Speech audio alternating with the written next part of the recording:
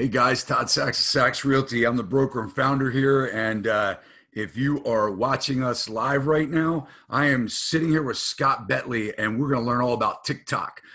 Scott is with First Home Mortgage, so we're in the same industry, and real good guy, local here in Maryland, and he's just like this phenomenon. He's famous, and I'll tell you how he's famous because TikTok is this hot platform right now.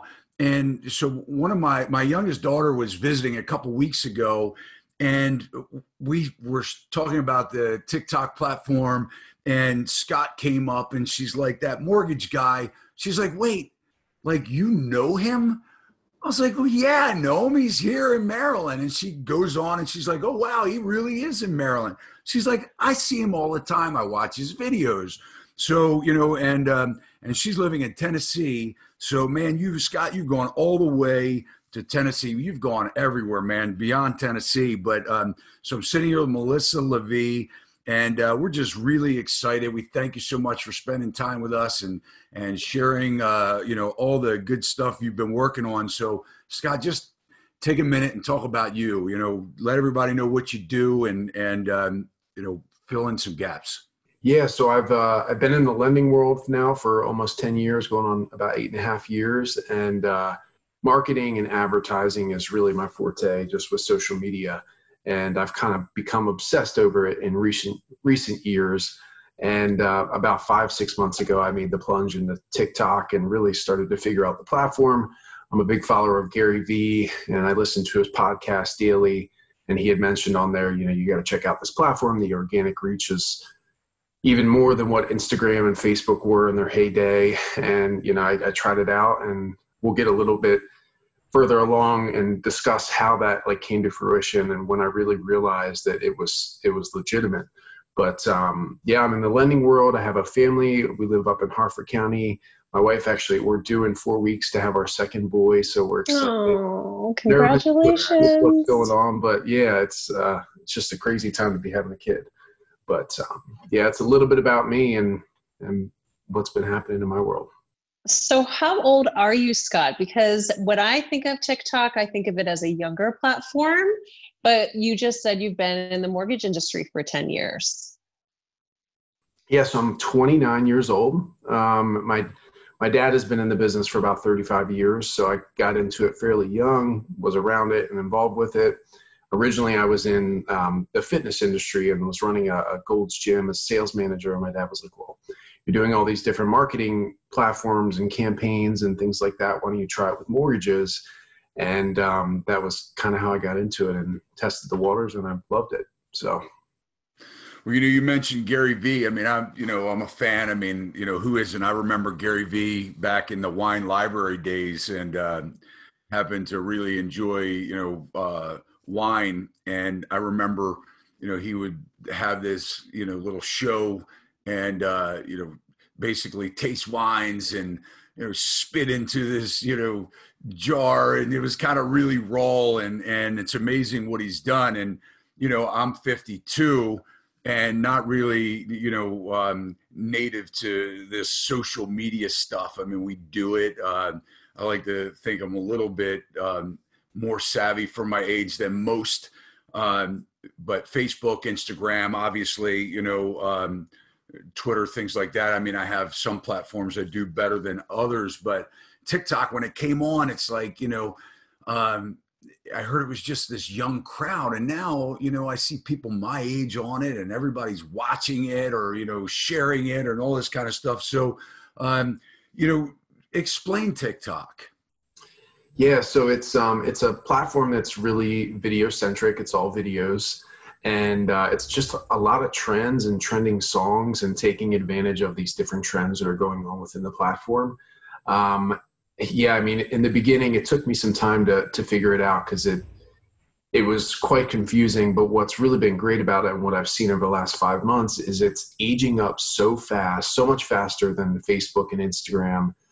Just in terms of, the history of those platforms and how, Facebook started with a college crowd, and over the span of 5 to 7 years, it started to go up into the older generations. And now it's, there's our grandmothers on there and all different types of generations. And what's crazy about TikTok is I think close to 35 or 40% of the demographics now on the app are between the age of 21 and 32 or 33.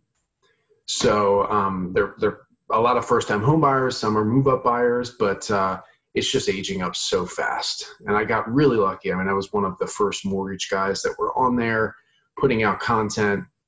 And I have to say thanks to Gary Vee, because I would not be where I am or doing this had I not heard it on his podcast. And it's just been unreal. I mean, the outreach and leads that I'm getting on a daily basis is close to 80 to 100 emails a day. So it's insane.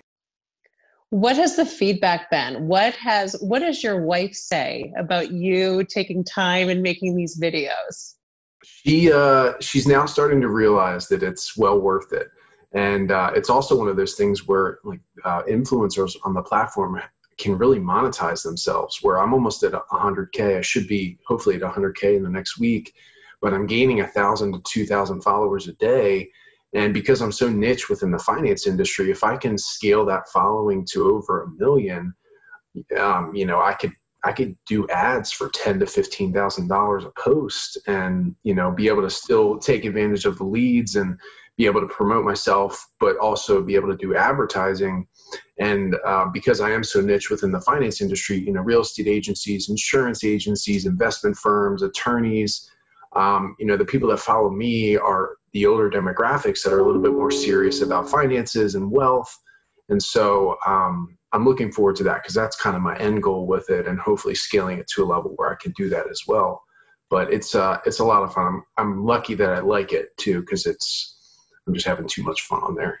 Yeah, well, that's what I was going to ask, is what was your end goal? I mean, obviously, if you can, sell ads and be an influencer under those different levels and things like that, but that's a massive amount of following.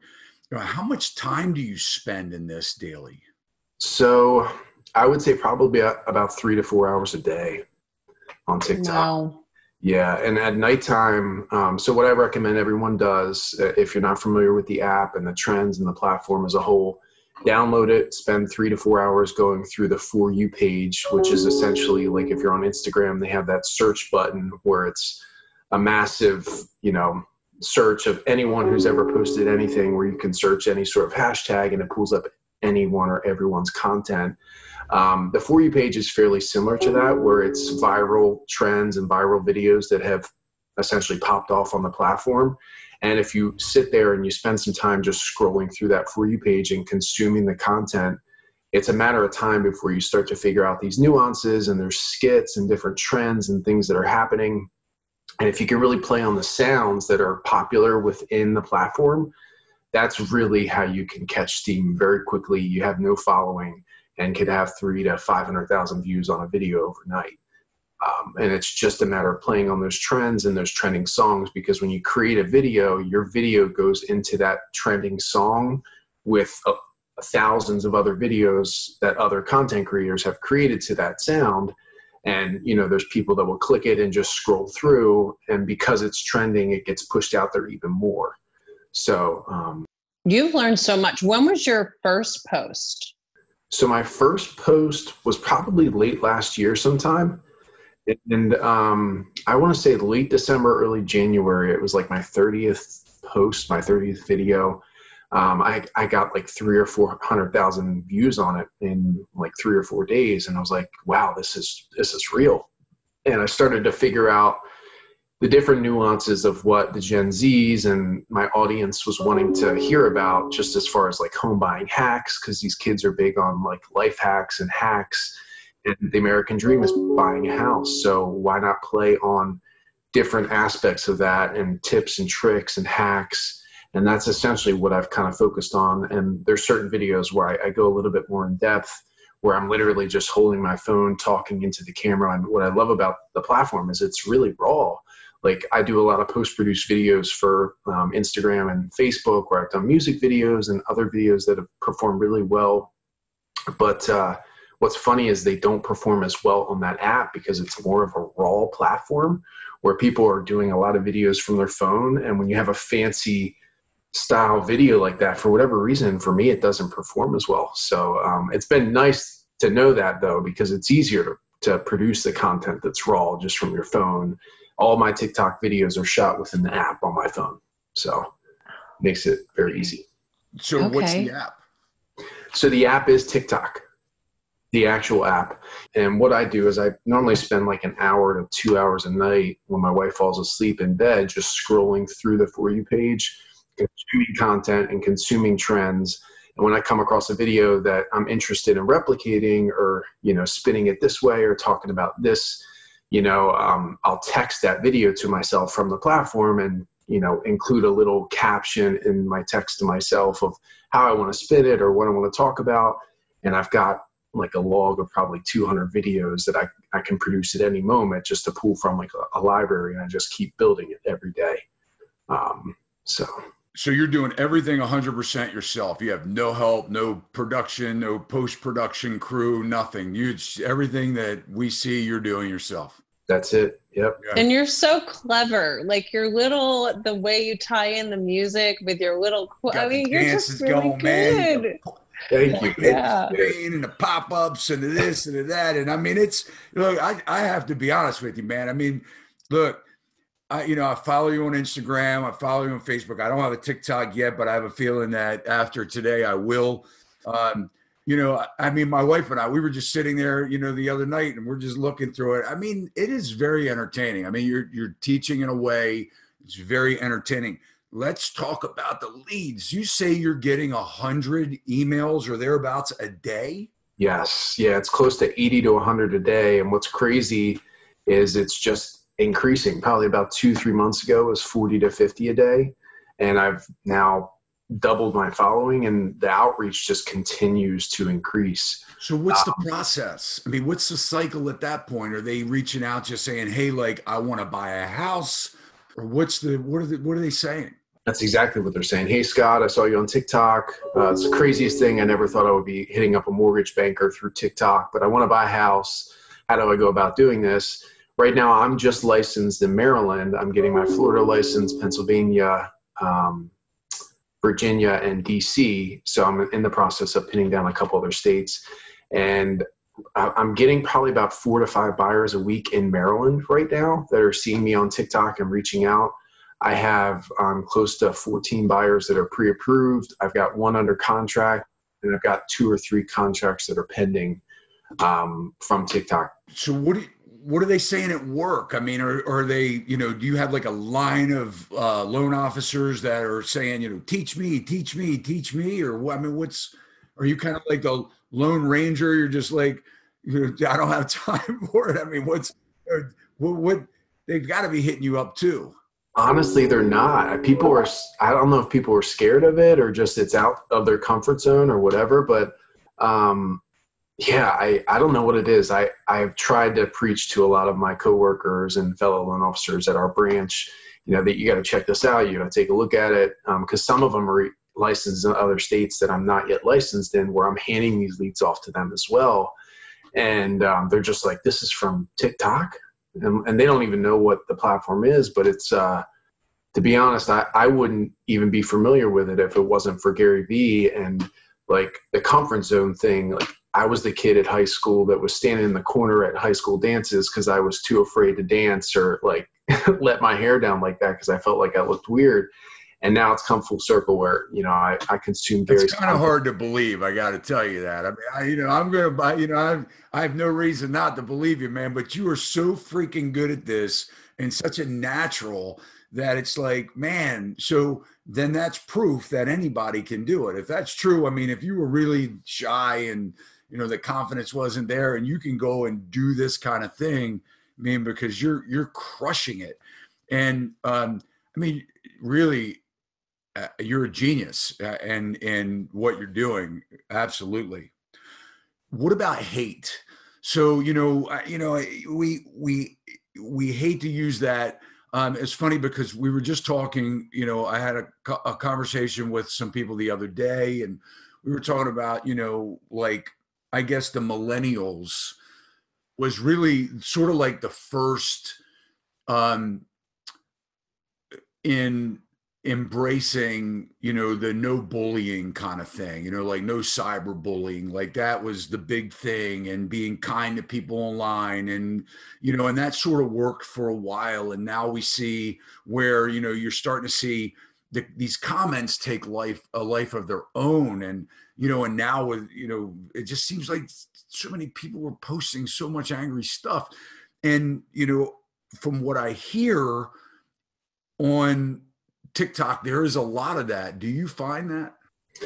There is a lot of that, yeah. And to be honest, it's something that you just have to take with a grain of salt. It's going to be everywhere you go, and you've got these keyboard warriors that want to drop comments and say certain things. But at the end of the day, like I believe wholeheartedly in what Gary Vee says as far as like having empathy for these people, because if they're in a place where they're putting you down when you're, at least for me, like doing well on the platform and I'm getting leads and, it's helping my business, like I feel bad for them. Like they really must be in a bad spot. But yeah, I mean, there is a lot of that. There's been a few. I actually got called out by this doctor that has almost 500,000 followers because I did a trend where I like redid this trend, but it was about my buyer, and she had did it about her patient. And she like reposted my video and called me out, and I had all of these people like attacking me. They went to my Instagram and were commenting on pictures of my son and were like, "Oh, I bet you stole him too." Like, and like vulgar, like curse word comments. I'm like, this is crazy. Like, but it died down. Like it was just a day or two, and it's part of, growth and people just trying to take your legs out from under you. But, you just got to take it with a grain of salt. Did it bother you? It did at first, because I got a little bit nervous, because I was like, I mean, I redo trends here and there, but a lot of my content is original content as well. But the platform as a whole is about trends and like replicating trends with what you do or your lifestyle or what you want to talk about or your craft, your business. Yeah, at first I was real shook up about it. My wife was like, this is going to blow over. Like, you don't have to. I was just all worked up about it, but I've worked really hard on it. So I didn't want it to look bad on me, and I was just doing what I always do with replicating trends. So it's hard to not take that personally, especially when they say things about your family and stuff. I would think that would be very difficult.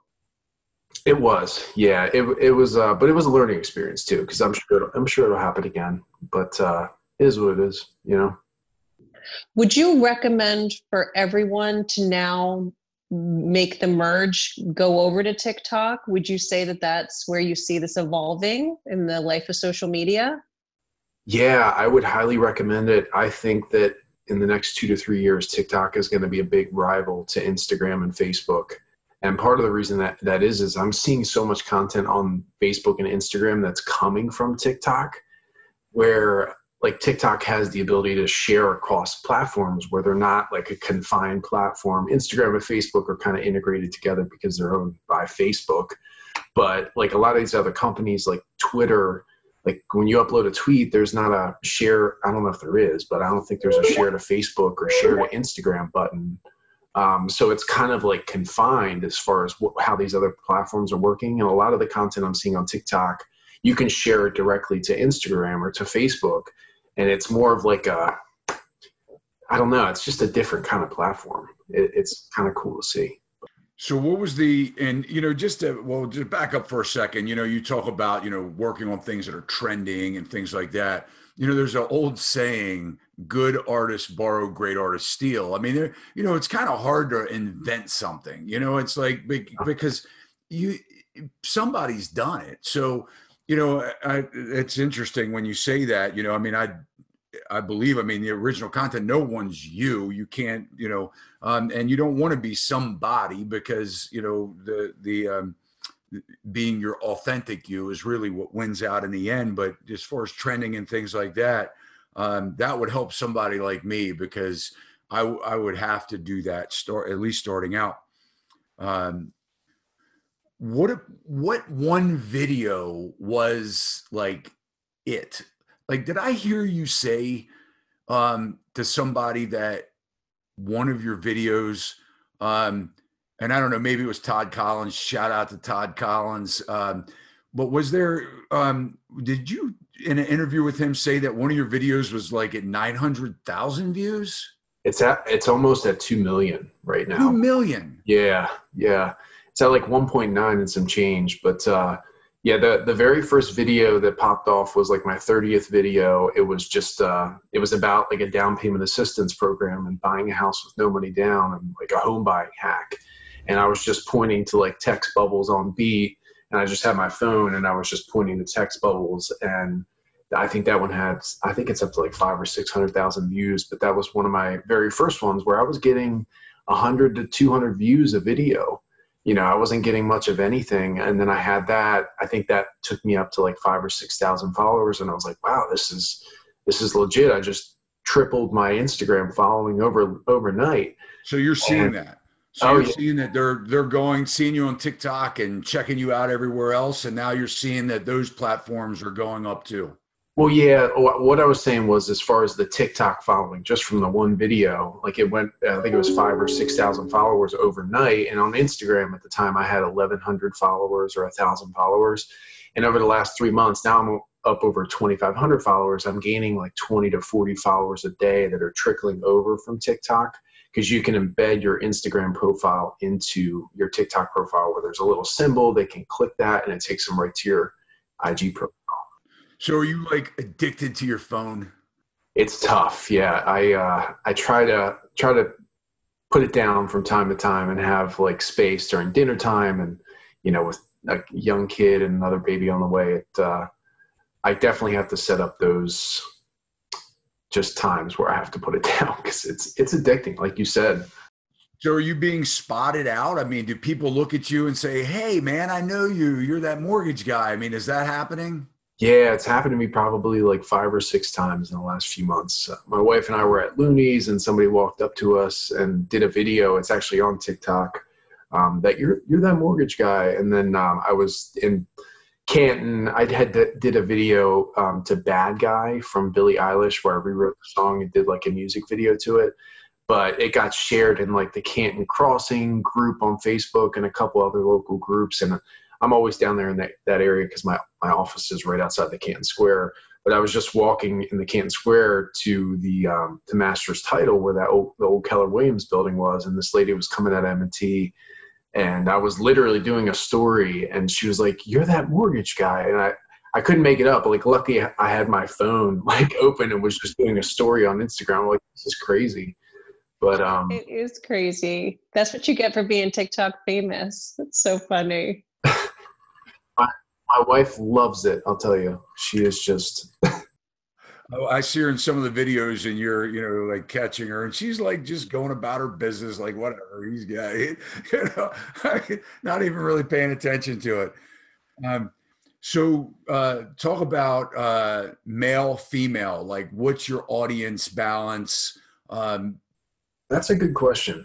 Let me pull up my demographics. The last time I checked, it was primarily female, which I'm okay with. You know, a lot of females make the decisions in the household, so that is totally fine with me. Let me see here.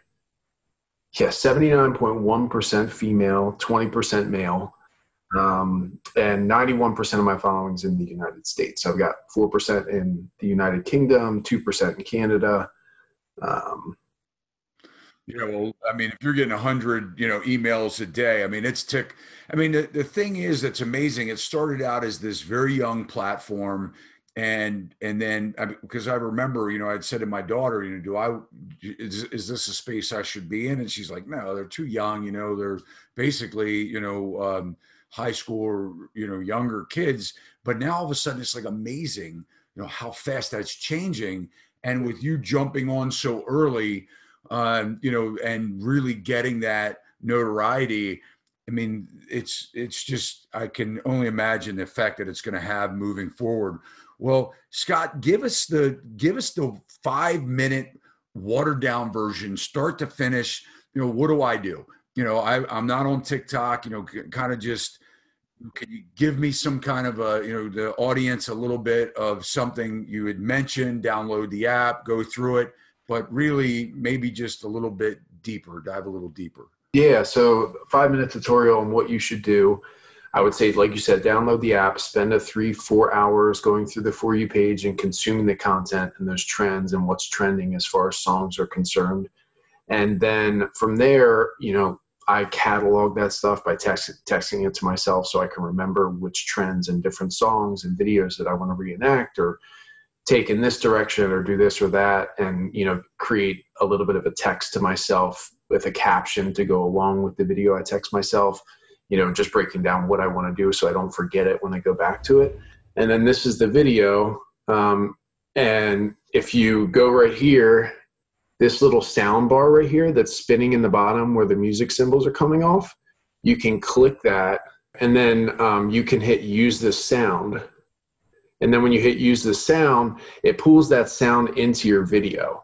So if I was to hit record right now, it would immediately start playing that soundtrack. I don't ever just use it or record it from this screen. The biggest tool I've seen that I use the most in this app is this timer tool that they have right here. And then it pulls up this timer bar at the bottom where you can set your phone down and hit countdown. It'll count down from 3 seconds or 10 seconds. And then there's a stop bar where you can, like if you're doing a skit, you can drag that over. You hit countdown, it goes 3, 2, 1, and then it records that first segment. And you could have your phone set up. You could be, mouthing the words to it or pointing to the text bubbles or doing a skit like you're talking to yourself and acting like I'm the lender and talking to my buyer.